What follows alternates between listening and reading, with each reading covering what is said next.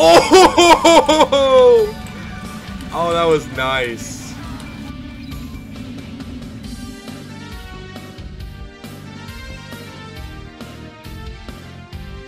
Alright, when I was making my video on the Bizarre Bargain, I casually picked up a Quickiebomb launcher to prove a point that it's a great secondary for countering snipers. And it is. The sticky sniping capabilities and high damage on fully charged stickies make it a fantastic long-range harassment tool that's great for forcing a retreat on or outright killing a pesky sniper. What I didn't account for was how much I'd end up adoring this weapon on top of this functionality. I didn't think I would. I thought I'd hate it going in. Listen to me talking about it in my Future of Bad Weapon Academy video. I had no idea what I was talking about. I have very little experience with it, but it makes sticky spamming easier and more effective, so that can only be a good thing. Hell, I wasn't even sure what its stats were. I thought it was just good for sticky spamming, but no, there's a lot to this weapon that's worth looking into. So the Quickie Launcher's stats are actually pretty complex. Let's start from the top. It's able to destroy enemy sticky bombs. This is a very useful attribute, but it's one I'm not a huge fan of. It kind of robs this unique stat from the Scottish Resistance, but makes it a lot easier to do as a result of the next stats. It has a shorter arm time, 0.2 seconds shorter to be exact. This doesn't sound like a lot at all, really, but it is pretty noticeable, especially when you sticky spam. If you just hold down right click while firing, your range is effectively lowered, meaning you're going to have to be more precise with your detonation timing. But despite being faster at sticky spamming than stock, it's not the main draw of this weapon. And on the subject of range, your charge time is also decreased by a ridiculous 70%. You can launch a sticky across the entire map in just over a second compared to stock and the Scottish Resistance's 4-second long charge. And as you charge that sticky, you increase the damage it will do, up to 35% more damage at full charge. This is of course factored in with its base 15% damage penalty and all that complicated multiplicative math that comes with that, which I'm not even gonna fucking bother with. And to round it all off, it has a clip half the size of stock, so 4 stickies instead of 8. So this seems almost like the opposite of the Scottish Resistance, a weapon I also really enjoy using, and they both have something in common. They both feel very much like secondary weapons. Demo is in this unique state where he effectively has 2 primary weapons that do similar damage at similar ranges. However, the sticky launcher, in a lot of situations, outclasses the grenade launcher, and some demos will opt out of using it entirely to gain the health benefit of the booties or even the minor benefits of the base jumper at very little cost to them. Because when you have 8 explosives prepped without needing to go to your grenade launcher, anyone being left alive in the aftermath is usually on you in the first place. Both of the damaging sticky launcher unlocks seem to push against this 2 primary style. The Scottish Resistance makes you very, very vulnerable, unless you're using it in conjunction with your grenade launcher to pick off enemies who get too close while your bombs aren't ready. This makes it not particularly viable as an effective primary. You can try it, but it's not going to do you any favors compared to stock. The Quickiebomb launcher, meanwhile, has lower damage on uncharged stickies and a halved clip, meaning it's not nearly as good for cutting through an entire team the way stock is. The relationship between stock and the Quickie launcher is, in my eyes, roughly the same as the relationship between the stock rocket launcher and the direct hit. The direct hit being my favorite rocket launcher, but someone had to beat me to that punch, so fuck it. I get the Quickie video.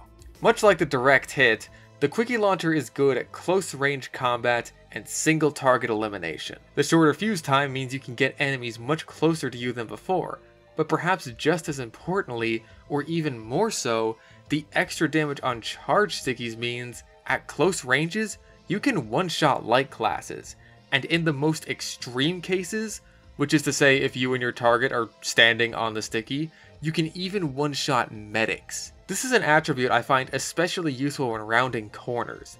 If you pre-charge, you can easily save yourself from getting caught off guard and do a hell of a lot of damage.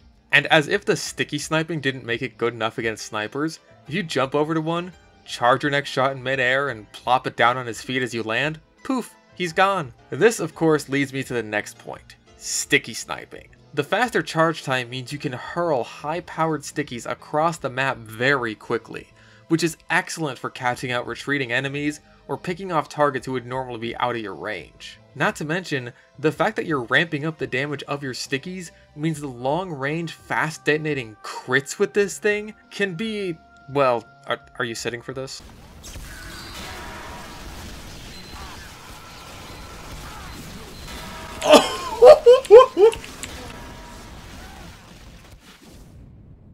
Yeah, if you want to see more examples of why the explosive headshot upgrade for Sniper should never ever make it into the base game, I'd highly recommend looking at my recent Scream Fortress video. I got a lot of good example clips of that. Fucking Crumpkins, man. Anyway, this puts the Quickie Launcher in an interesting spot, where I feel it's strongest at close range and long range, but weakest at Demo's normal specialty, mid-range.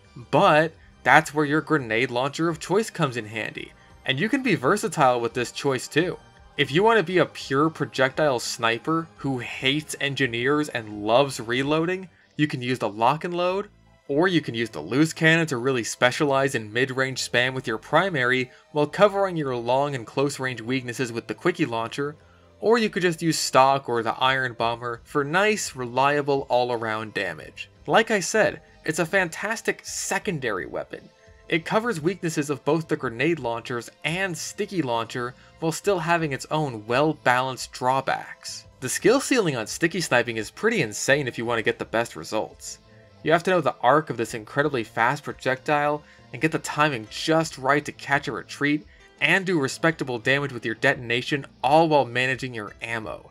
It kind of makes it feel like this hybrid between the detonator and the loose cannon, with the charging and the precision aim and timing. In fact, the skill ceiling thing is the story with this weapon in general. I went into using it thinking it would be completely brainless, only to find it rather demanding in all the ways that satisfy my brain hole. You have to know when it's a good idea to use it, when it's a good idea to sticky snipe or plop a sticky down near your feet, or use your grenade launcher, or even just sticky spam to the best of your abilities. Because that's another thing. The smaller clip makes every sticky count. Unlike the Scottish Resistance where you have to manage traps, now you have to manage individual stickies. And sometimes it is a good idea to go all...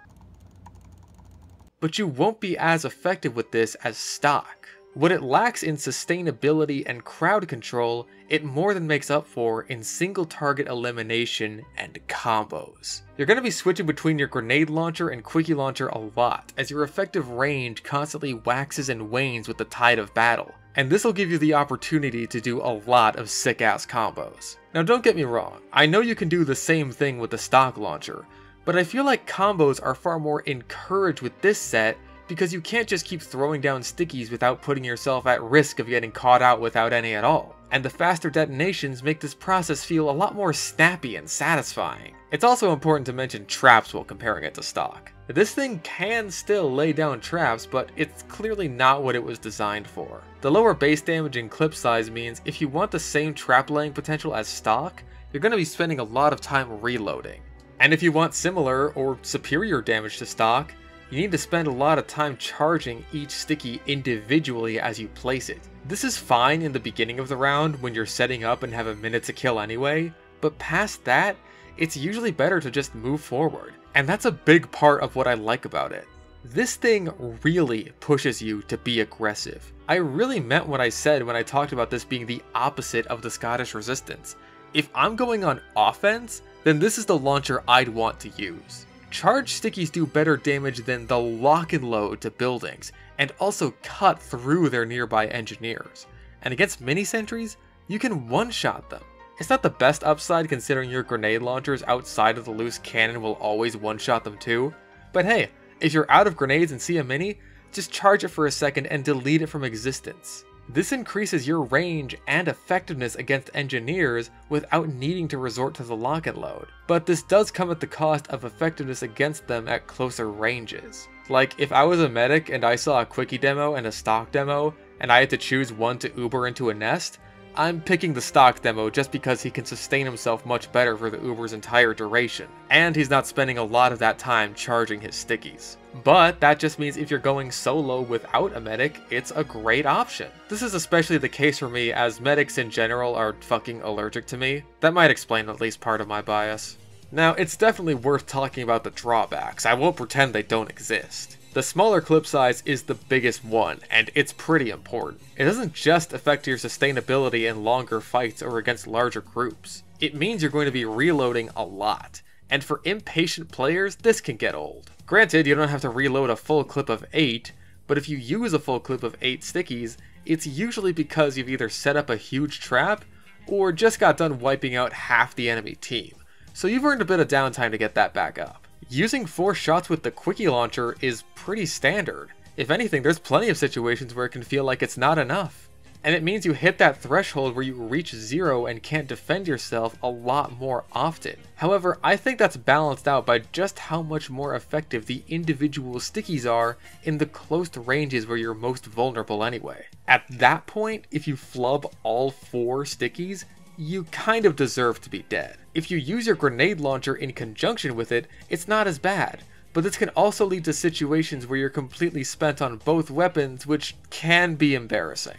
But that's just another part of the Quickie launcher life. This is a demanding, high-skill, big-brain weapon that asks a lot of you, and I respect it for that. There's really a lot going on here.